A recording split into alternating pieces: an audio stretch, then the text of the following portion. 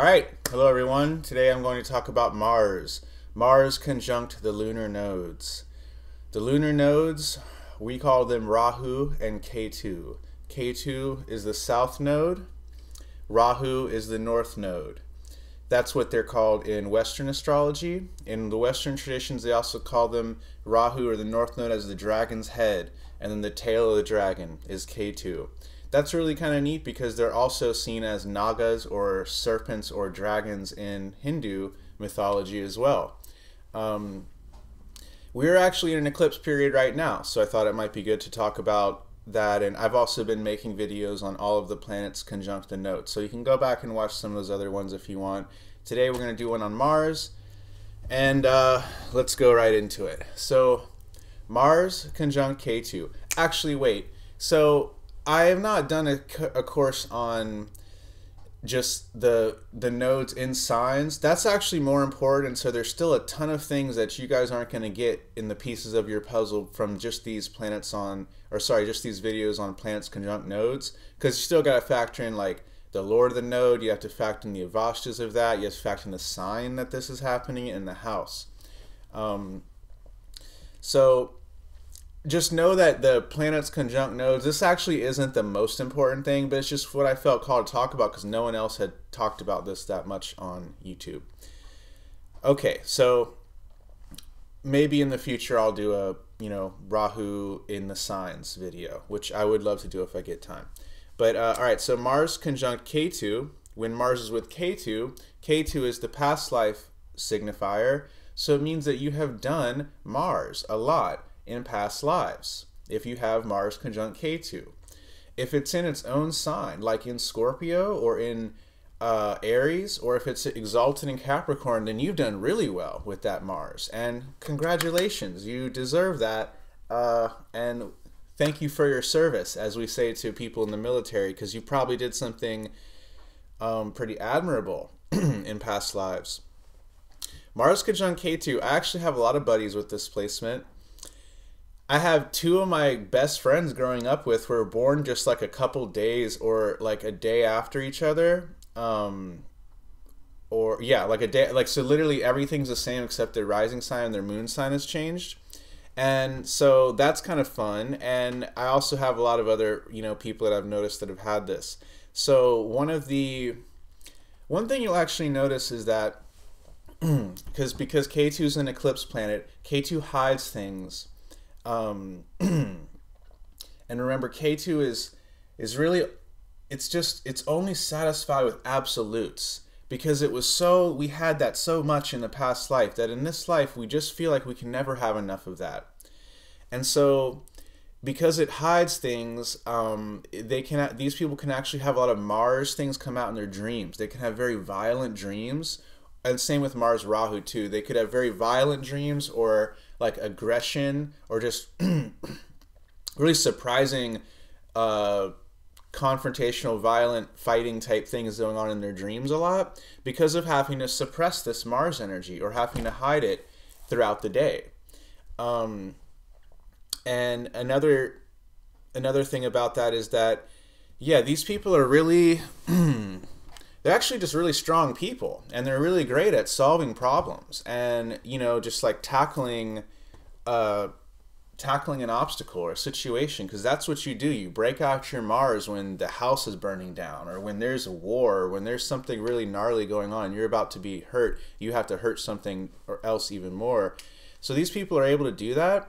They have a great survival instinct, along with being able to solve problems, but they also, because of this past life experience with Mars, depending on other parts of the chart, you can see that they might have, you can see a skittishness in them, a hesitancy, it's like a PTSD. It's like they have a stress and a trauma from using their Mars, or they know the limits of that, and they know that it could fail them at any moment, and so they're more uptight about failure too. These people hate to fail at anything. And so sometimes these people can get a little bit anxiety-ridden and hesitate and not trust their instincts. But they're actually quite good with their instincts overall.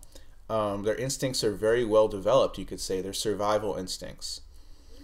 And yeah, these people, because they're such soldiers and warriors, they get really worked up about like losing battles, anything they lose. I mean, one of my buddies who has this, he's like a legendary skateboarder in my area of southeastern United States, Charleston, South Carolina mainly, and he's just like, he's so famous and well known, but he only just thinks of like the things he wasn't able to do skating, or the tricks he wasn't able to land, or whatever. You know, Brad Pitt has this, you know, he's a really kind of uptight guy. Matt Damon, Rob Lowe, Tesla. These are all guys that are like really, really capable and yet really, really uptight still. So basically, yeah, this is a placement of getting you really uptight, or you have to basically do stuff to let off some steam, because you have unconsciously, you're using your Mars a lot more than you need to, and you don't maybe realize it. So these people get overly worked up about losing battles and are like really uptight about about losing them or whatever, what they could have done better. And they don't see how their efforts and will like was useful and did a pretty good job. Even if the overall like war was lost, they still, you know, they worked hard and they did well. But overall, this is a better placement kind of than Mars Rahu, which I'm going to get to next.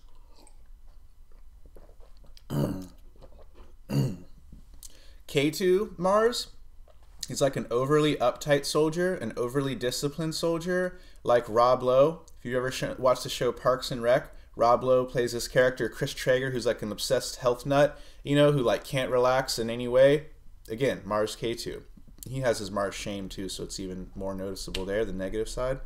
But, you know, he's like a perfect specimen, you know? So he's like super uptight. These guys, you tell them to do 20 push-ups, they'll do them. They'll say, was that enough? Should I do more? I think I need to do more. They'll do 40, you know? It's just, these people kind of have that. Unless Mars is very afflicted, of course. But overly disciplined soldier. When we get to Mars Rahu, that's like a more kind of like less disciplined soldier. You know what I mean? Or even a drunk or intoxicated soldier, because Rahu can have to do with that. Yeah, so there actually can be a lot of like humility holding the Mars back a bit with this placement. And so these people are usually very good warrior souls and are not too like braggadocious about it. You know, like Matt Damon and Brad Pitt. You know, Tesla was very, very competent, but you know, he didn't really get his due, and he wasn't a super, you know, egotistical person about it. George R.R. Martin has this as well. You can see how he's kind of skewed all of his Game of Thrones. It's the nodes always color something. You know, they always put a filter on things. So if you have the filter of Mars on your Ketu, especially if it's in the Scorpio, like George R.R. Martin has, everything has this Scorpio, you know, all of history was just evil and death and killing and raping. Actually, no. You know what I mean? Maybe read some Indian history, you know, maybe read the Puranas, you know, but, you know, these people, they won't be intrigued by that. You get a Venus Ketu person, they're going to love to read the Puranas. You see what I'm saying? Okay, so Mars conjunct Rahu. Mars conjunct Rahu. Now, this is a different, interesting thing. Oh, wait. Let me back up. I got to back up. Mars conjunct Ketu, something very funny. I noticed this when I was watching a TV show with an actor in it, a comedian named Tracy Morgan, and he's in the show. He's being told, "Don't do this, don't do that." He's like, "Well, I got to do it now." And I kept thinking, I was like, "Huh, that seems like something he really has innately in his personality." And I was like, that really reminds me of a friend of mine who has Mars Ketu, my friend, and who is my skater friend that I was mentioning. And this guy, like, no matter what, if I ever told him he couldn't do a trick, he would, no matter what, do it. He would kill himself to do that trick if I told him he couldn't do it. And that, I realized, I had this kind of realization. I looked up Tracy Morgan's chart. I was like, wow, he has Mars conjunct Ketu as well. So Mars conjunct Ketu, I found this with a few other people. These are people that if you tell them, they basically reverse psychology can work really well on these people. Because if you tell them there's no way you can do that, or like you're not allowed to do it, just don't do that, they'll be like, if you get them in the right mood, they'll be like, I have to do that, because they're just so rebellious with their willpower. There's no way you can define what my willpower can or cannot do. And so they get real worked up about willpower stuff. Yeah, so it's very funny. Very attached to their willpower. You see, Ketu is what we're really attached to, and we're never fully satisfied with it. So you can just play willpower games with these people. Not like you should manipulate anyone who uses astrology for that, but I'm just saying, like, you have to know that this is something that these people value a lot. And yeah, if I wanted my buddy Morgan to go and do a gnarly trick, I wouldn't say, you got that, you should do it. I would say, you can't do it. There's no way you can do that. And then he would make sure he would kill himself until he did it. It's kind of funny. Okay, now on to Mars conjunct Rahu. These are people who don't know how to solve problems, basically. Mars conjunct Ketu is someone who really knows how to solve problems and really knows how to put their will and their effort into things. Mars conjunct Rahu, opposite. Clueless there.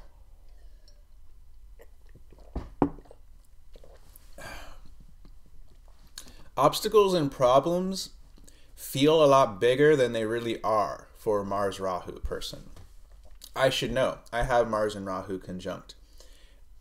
My Mars isn't in its own sign, and so I have been working on this for more than one life.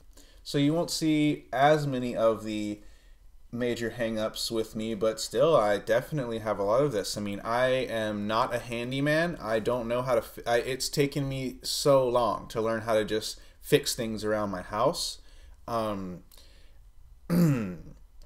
It's that sort of thing with Mars Rahu. Like a strong Mars person or a Mars Ketu person, they're like constantly fixing up their house for fun. In fact, the other guy, not the skater guy, but the other guy born within a day of him, all he does is fix up his girlfriend's house. She owns a house and he fixes that up as like a way that like pays for his rent and everything. So and it's funny because I can't seem to get him to help me with this because the gods want me to fix my house on my own because of my Mars Rahu. And yet I want to like find ways around that, you see?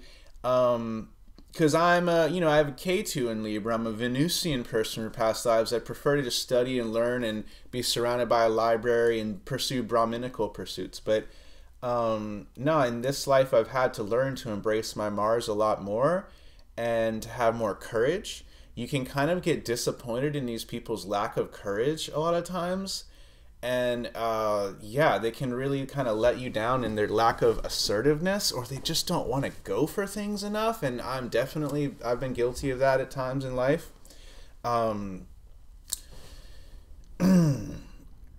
These people really need to learn to cook, because Mars is cooking and fire, but also, especially if they're male, because Mars is a brahmachari planet. He's the brahmachari. He makes his own meals, does everything himself, lives by himself, to pursue those goals. A brahmachari, you'll hear this associated with being celibate if you're not too deep in the yoga world, but it really means Brahma, God, chara, going. Chara means going or moving.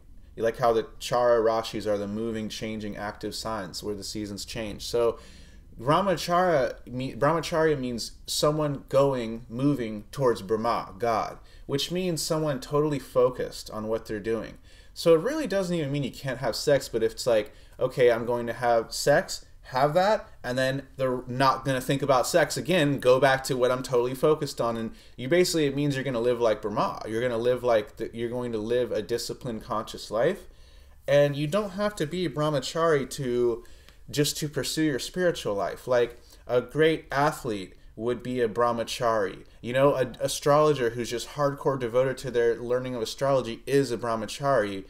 It's not something that is exclusively meant for spiritual context, just so you guys know. So Mars is that, the person who's just, I want to be the best basketball player I can be, and they're just so focused, they won't go out partying, they won't go meet girls, they won't do all this, they're just like, this is who I am and I'm doing this. When this is done, yeah, maybe I'll get married or something. But, you know, there's just this incredible fire and focus.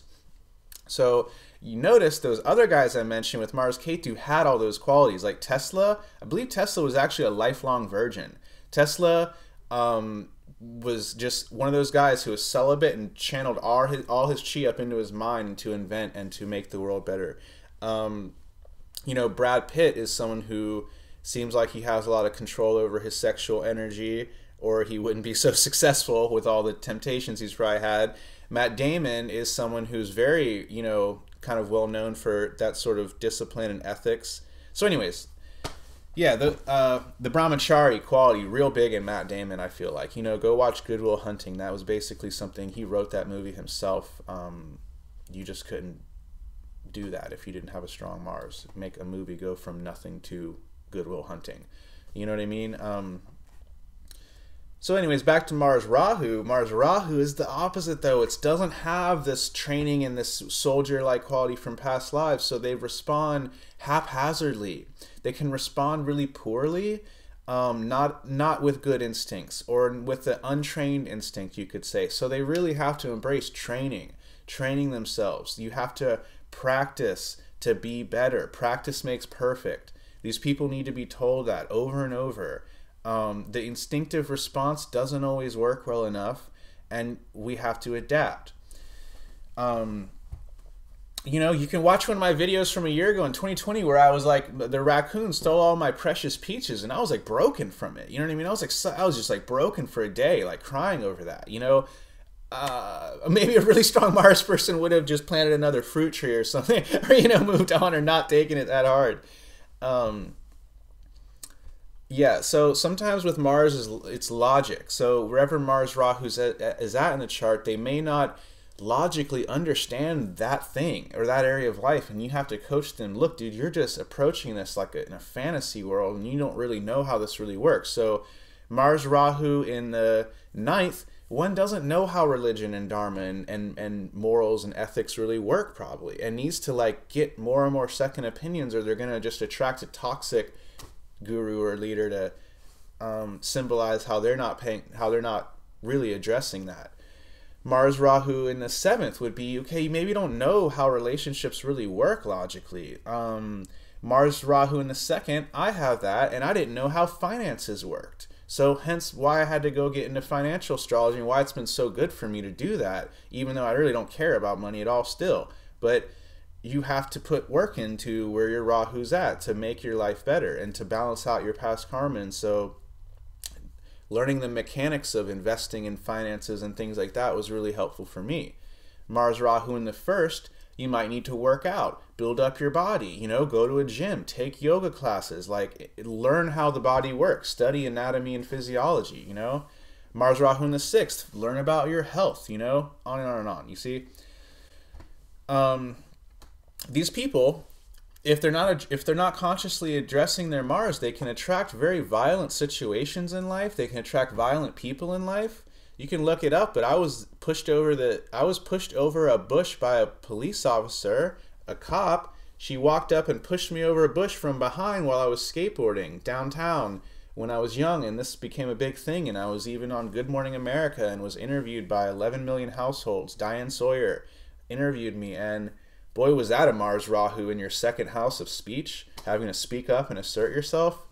And again, though, it was just a total surprise, though. That's what will happen if one is not focusing on Mars. It will unconsciously smack them, you know. And being a skateboarder, I obviously had a lot of opportunities for that, as you could imagine. And you know, as a skater, I had to learn to embrace training. Like, I was the only skater I knew that stretched and did yoga before skating, even at 18, you know, back in 2004, when you would get made fun of relentlessly for doing yoga in America, and be just hardcore shamed over those things. You know, so you can like attract a lot of violent situations in life, or violent people, and then these people can sometimes keep you from acting or expressing instinctively, or keep you from feeling like you can assert yourself. There's a lot of battles with just asserting yourself that will go on. People will, if you have Mars Rahu, it's like just running my business. Like, okay, this is my protocol. If you go on my site, you'll see I'm very standoffish, this is how it has to be. I'm booked up 6 months out. If you don't come to me like this, I'm not going to talk to you. And yet, when they do, they just want to demand all these other things, or control the dialogue if they have a strong Mars. And I'm like, nope, sorry, I'm controlling this. I'm the astrologer. You can either, you know, accept that and work with me patiently like you would work with a doctor or dentist, or you can move on, you know. But that was always really stressful for me for a long time. It's taken a long time for me to be able to just be like, okay, no, no, yes, this person is the right person to work with. We have to assert ourselves more. We have to not be afraid of confrontation. Anytime I've tried to avoid confrontation in life, it's just gotten worse. So I've learned to just deal with it. And so, yeah, some of you guys might even notice that from my tone or from how I react to comments or things. And even a lot of my teachers have been very Mars-like teachers because, again, I've had to learn how to do this. And at first, my brother was a rather toxic Mars person. And so I had to learn to, unlearn his habits that I kind of learned just growing up around him and other toxic Mars people, and then I had to learn healthier Mars habits. And this is what led me to Kriya Yoga in many ways, was Kriya Yoga. I learned from Roy Eugene Davis, who has a Mars delighted by an exalted Jupiter, and his teacher, Yogananda, had a very strong Mars.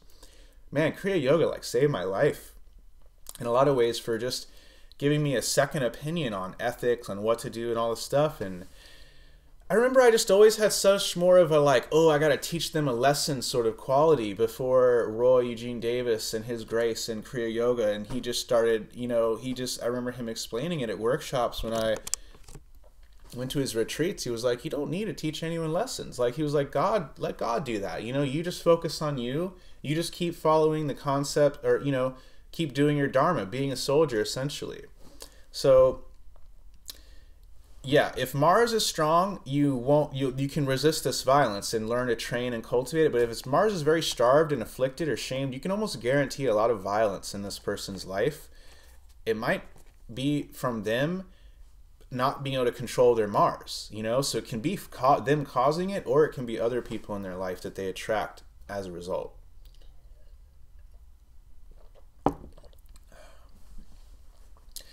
And they won't always go to the astrologer or anyone either, because they don't know how to logically fix things. They don't really get that. They just kind of want to run from it. And then when it comes up, they just don't know what to do. And then they just hope that it goes away. And then when it goes away, they just don't ever try to address it again. So this also leads me to the important thing is you want a really good Jupiter delighting, aspecting, or just a good Jupiter in your chart overall, because that really helps Mars out, because Jupiter is the guidance of Mars's fire, and they work so well together. So a good Jupiter is very critical to help this placement out, and it gives you a little more luck with your Mars. And yeah, this placement, like I was mentioning with my brother, it can make a lot of stress and wounds around siblings, your brothers or sisters, or how you assert yourself with them. And then as you get older, how you work with teammates, neighbors, students, all these things. And you'll have to work a lot on, or if you're like me, you had to work a lot on how to make those things just work right, and not have people just being dicks to you all the time, or not feeling like you're not feeling bitter and taken advantage of constantly. And yeah, the thing is that with this placement, it kind of shows that one often didn't feel very prepared for the problems at hand growing up. And so they didn't maybe see a lot of emphasis, the point of training, I mean, maybe not, but it just depends. But they have to learn to embrace training one way or another eventually. But yeah, you got to avoid when shit hits the fan just freaking out or whatever. You want to be calm and collected and, okay, what do we do here? That's Mars. So that's why training is so important for these people. You guys have noticed this about me. I mentioned how, in Kriya Yoga, you don't just meditate when you want, do it. No, you learn a set of specific practices. You repeat them every day at the same time of day, ideally, over and over for 6 months before you even expect a result. That's training. That's this whole new age world of spirituality. Oh, you just do what you want. Oh, take some mushrooms and just go and channel some angel or something. I'm sorry, but that's not real spirituality. That's just ego, fantasy, imagination stuff, It takes a strong Mars to embrace the real spiritual path. That's why there's not many people on it. So yeah, and again, this is why I embrace I had to learn Aikido. I had to learn martial arts. Wow, I'm just having a memory. In my dream last night, I had a friend from high school attacking me like fun wrestling, and he could normally beat me up, but I did this Kodagaishi thing and just put him down. I was like, ah, okay, that's funny. And I, you know, healed from that, because when I was younger, my peers would feel like they were just taking over me, you know, like taking over my opinion and my will, and I ended up doing things I wasn't, not like horrible things, but I just stuff I wasn't really obviously into, you know, like, or just partying or doing stuff that I didn't need to do because I was just kind of going with peer pressure or going with the flow. There's times to do that, and then there's times to use your Mars and be like, wait, actually, this is not what I'm about, or this is not what's right, or, you know what I mean? And boy, has that been a theme in my life. But yeah, these people, also another interesting theme is that these people can have Mars's energy. So with Rahu there, it's like they don't know how to direct their energy. Like, I can definitely experience that a lot with my energy levels going up and down a lot, and not like meditation, again, pranayama, just really helping to insulate and regulate all of that. But these people can be super active, super restless. If they don't have the Jupiter or good Raja Yogas, it's not that focused, you know. But either way, if it's focused or not, they have to push that somewhere, you know, and they need something productive to do like that. Again, like to be training or whatever. And then it can work out really well. And that's the thing, is like some of the best inventors have this placement. Or just some really, you know, innovative people with really brilliant minds who can do new original things have this placement. But then there's also some ones who have some really nasty, like, violence and things that, you know, they Jack Nicholson has Mars Rahu. Wow, what a creepy figure. That dude had a tunnel from the Playboy Mansion to his house. He had an underground tunnel, along with a number of other famous celebrities. You can read articles about this that go back to like 2014 or something. I mean, what were you doing? I mean, the Playboy Mansion was already a place where anything goes, you'd think. So what was Jack Nicholson needing to do to have an underground tunnel that would go from there back to his house? I don't want to know. But that's Mars Rahu in unrestrained fashion. The Shining, like all his roles, you can't play those roles if you don't have some of that in you. You know, John Lennon, you know, he was kind of a lot crazier than people thought. People want to think, actually, if you go into it. Edward Snowden, you know, he had a lot of interesting military karma and stuff. Larry David's someone who doesn't react, you know, like I said, not reacting appropriately. Jerry Seinfeld also has that. That's kind of interesting.